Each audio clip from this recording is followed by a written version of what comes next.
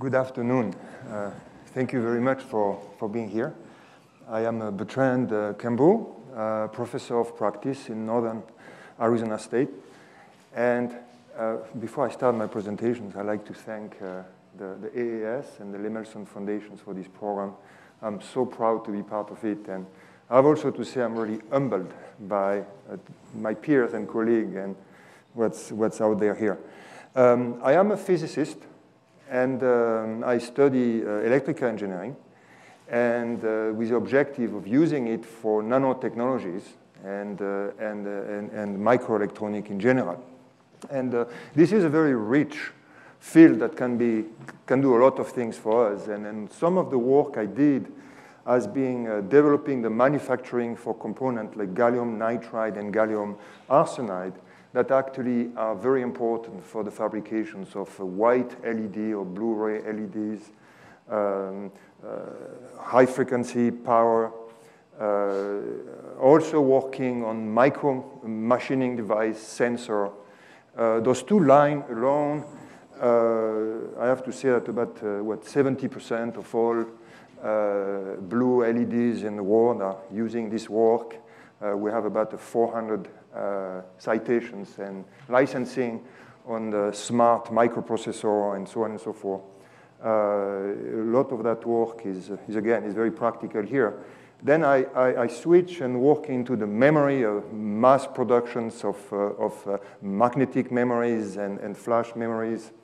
And recently, I took the responsibilities for the 3 universities in Arizona, Arizona State, University of Arizona, and Northern Arizona to put the program together on cybersecurity and how to use nanotechnology for cybersecurity.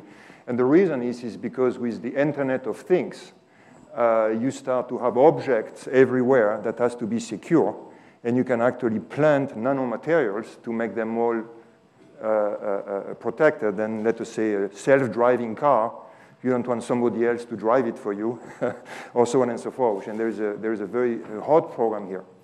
However, for today, we had a very good coach here, and I am going to narrow the topic to the last one. And this is essentially rethinking power storage. And that is essentially the area I'm going to zoom in.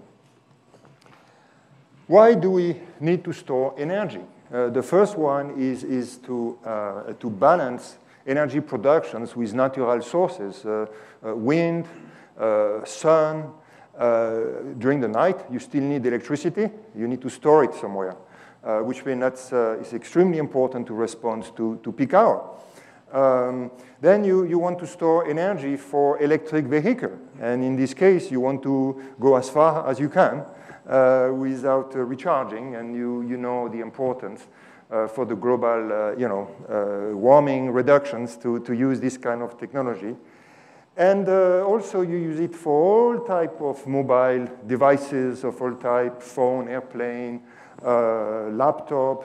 There is also very important to use it to artificial leg, medical applications. What you see in this picture here, the bulk of the leg is actually a battery that has to bring the power you need to advance, which means that storing energy is a big deal. Now, at the end of the day, what you need is to pack as much power as you can into a battery. And that is going to be the holy grail for the technology.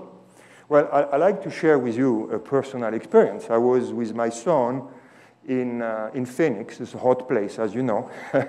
And we had a racing car event with electric car. And I thought it was very cool. Of course, having my young son to be sensitized to the new technology. And it turned out that the electric car are very powerful. You have an incredible amount of torque. Pretty soon you're going to see the fastest car on the planet are going to be electric car. Well, we had about 4,000 people, and then one of the cars was way ahead. They were kind of so impressive, and everybody was cheering, and it was kind of motivating. And then, bada boom, the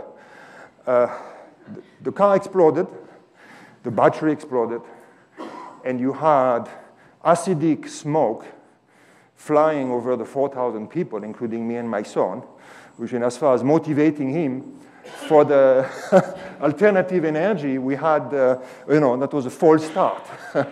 And, at the end of the day, if you think about that, the exercise of packing energy in a small, confined location is the same exercise than making a bomb. And that's essentially what you want.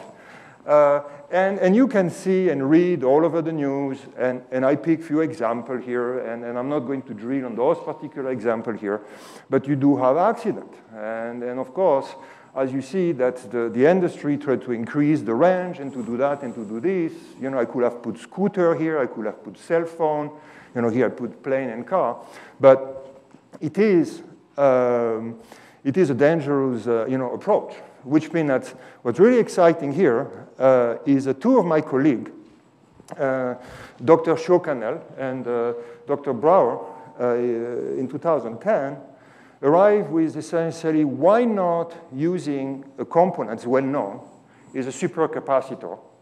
That essentially an element that essentially can take power very quickly. The problem with supercapacitor, they are very heavy. And they weight about 10 times more than the batteries. That was, they are not that used. But their idea is, well, we're going to essentially, because Cornell, the nice gentleman here, is from the mechanical engineering department. And he said, well, I'm going to build something as part of the wall, something strong. And Cindy essentially find a way to have chemical component to do that. So that was essentially the ideas. Now, we took that ideas to the next level, and we created the little team. I'm part of it as a nanomaterial electrical engineer of the team. And what we are trying to do is one step further is to use carbon fiber to store power. Now, carbon fiber is fascinating because I don't know if you know, but it is becoming so important. The car right now are getting lighter and lighter because you start to use carbon fiber. This carbon fiber is strong, is essentially light, is green because obviously you don't have to worry that much about the pollutions. Is stiff, and so on and so forth. And the reason that this is really cool as an idea is because if essentially we can find a way to use what we need to use anyhow, which is carbon fiber, to store power, then you don't need to have a big battery anymore. You can make it small and light. And then there's another, you don't have to put it in one location. You can actually spread it around, which means that the danger go down. It is very, very fast to charge it, which means that when you decelerate, you can actually take the energy and charge it, and then you have it available on the spot.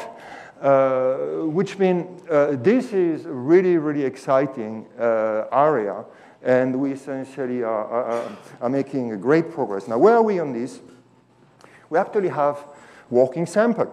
And here, this is a picture of a commercial fiber, carbon fiber. And one of the key things here is to be able to use it into mechanical structure. You have to eliminate the gel, because in batteries, you use a gel to put, even in capacitor, you have gel. Now, gel has a lousy mechanical properties. It's not going to be acceptable. It's going to squeeze and leak and so on and so forth, which means that we developed a carbon solid polymer, electrolyte, that essentially is rugged like a rock. And we have those sample working. And this is kind of a recent work that I'm sharing here, and we have patents that we put together, which is kind of where are we going to be coming from there? Now, of course, we have a huge work ahead of us. This is a new concept, which means that we need to find industrial partner, we need to fund it properly, we need to optimize all the concept.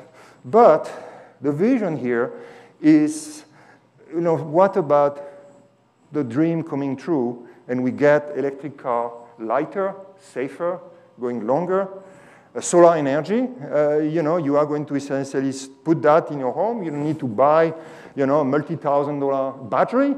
You are going to put that as part of your structure. It's safe, your cell phone, your portable electronic, the airplane. The airplane is, I don't know if you thought about that, but when you have 400 passengers, all of them with DVD player playing at the same time, you need power. That's when you heard the fire that getting, the nickel ion, it's a real problem. Here it is. They use composite material. We're looking at, maybe using that in the drone. And of course, on a health and medical plan, to work with prosthesis, which we have big heart. It is a new program that we are starting. And, I thought that I was here to share that story with you, which essentially has a potential to really, impact where we're going to. That's what I wanted to share with you. And that was, thank you very much for giving me the opportunity to be here. Thank you.